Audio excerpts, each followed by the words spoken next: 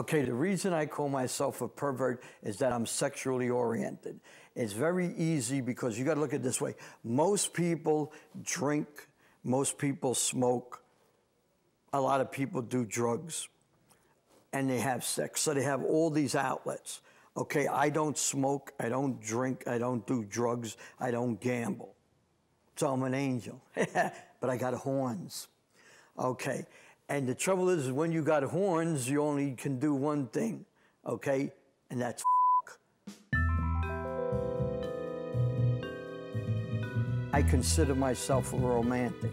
There's sex and there's love. I'm a lover. When I met Ernie for the first time, it was love at first sight. And because I loved him on August 22nd, 1972, I had to do something.